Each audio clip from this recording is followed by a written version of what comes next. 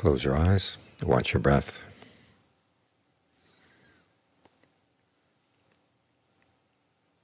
And remember, if anything's going to happen in the meditation, you have to be responsible.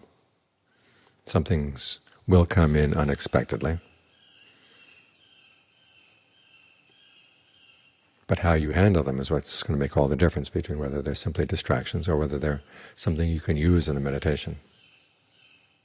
Your level of skill is what you depend on. This is what the Buddha is talking about when he says, atta hi attano natto. The self is its own mainstay.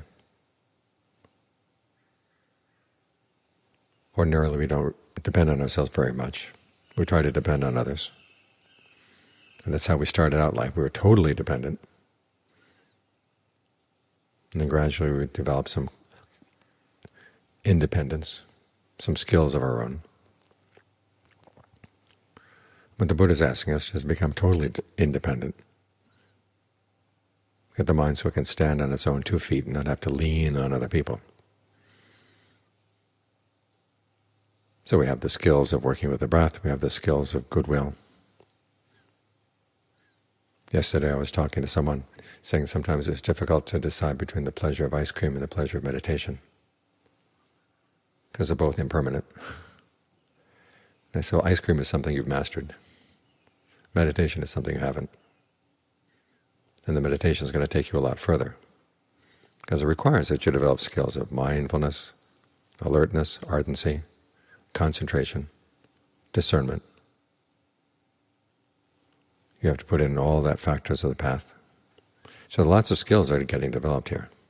The more skills you have, the more you can depend on yourself.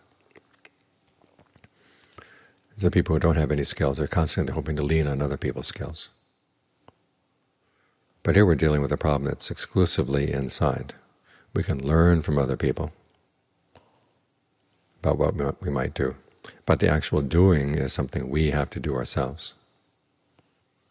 Because only you can know your own suffering, only you can know your own craving. And only you can develop mindfulness, alertness, ardency in your own mind. So I have a strong sense that you are competent, that you're able to do this, and that you're going to benefit. It's called the self as the producer and the self as the consumer. The producer is the one who can develop these qualities. The consumer is the side of you that's going to benefit from them. So make sure that your producer is skillful and that your consumer has some good taste. Doesn't put up with just any old pleasures. Aims at the highest ones, the ones that are most responsible, the ones that are most reliable. Because all too many people go through life looking for pleasure in an irresponsible way. They'll take whatever pleasure they get, and if they have good karma, then they tend to abuse their good karma. But you want to be responsible, because you don't want to cause any harm through your search for happiness, because if you cause harm, then there's going to be pain down the line.